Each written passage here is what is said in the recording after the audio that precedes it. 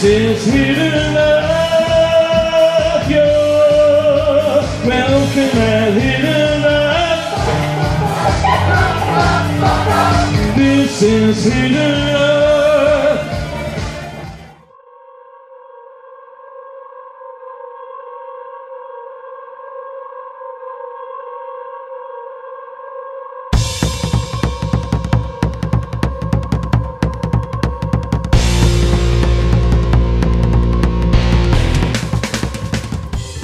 The right-hand tunnel, with its immaculate Victorian brickwork, leads on past the engine room further into the mountain, in pursuit of the lead-rich Freyafold vein. One imagines the Victorian miners might have walked this way, and turned left to access cages, which would have lowered them to levels below. One cage is clearly still visible, and a second must remain below in the flooded shaft. Most of the paraphernalia of the winch still remains: the cages, the cables, the pipework and the drum itself. The pipework was used to feed compressed air from the surface to drive drilling equipment and the winch itself. It is the only compressed air system anywhere which is known to survive.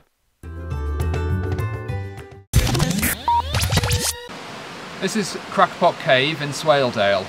It's a very popular cave, not only with recreational cavers but also with scouts and other outdoor groups.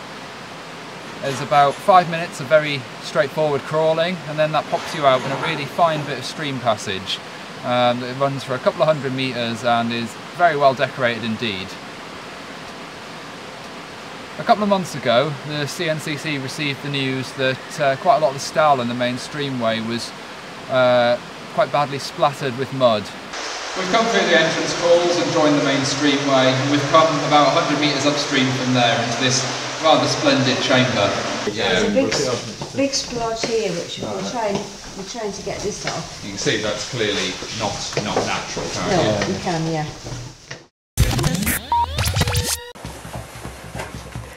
The underground world is full of adventure and excitement, and a caving experience can be incredibly rewarding.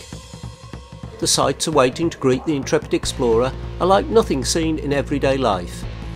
Beautifully sculptured rocks carved out by subterranean rivers and waterfalls, delicate stalactites clinging to the cave roof, and amazing stalagmite formations adorning the floor. But these sights are not for the timorous or faint-hearted.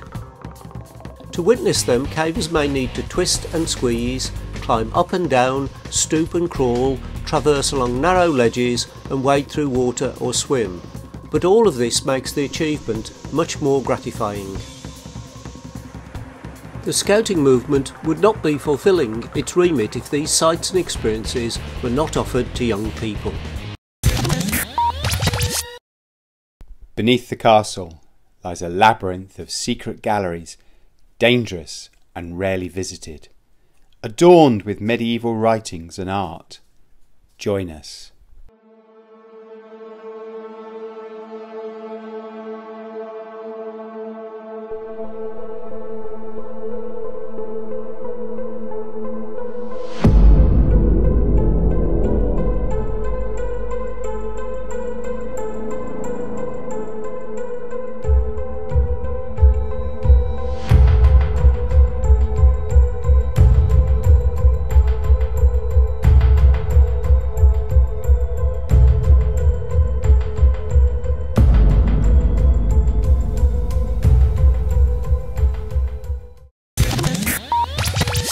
Hey, I'm up at the Craven Winch meet.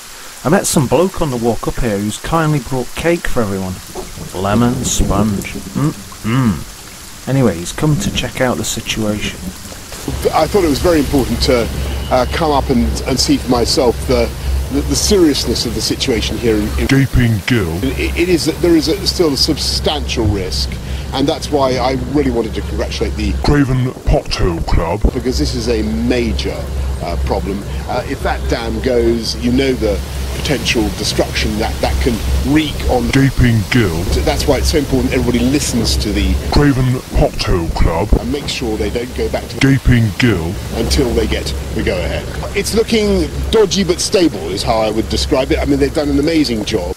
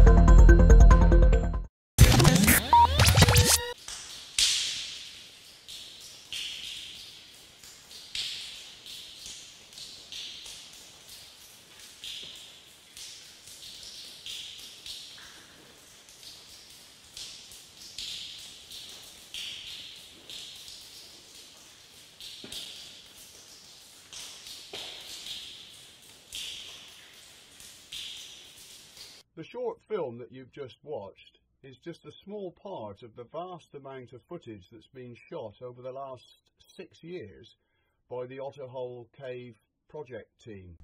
Equipment for filming has changed dramatically since the project started. And here we see a remote control camera carriage with 2 cameras and a light, running over an area of formations in the Hall of 30.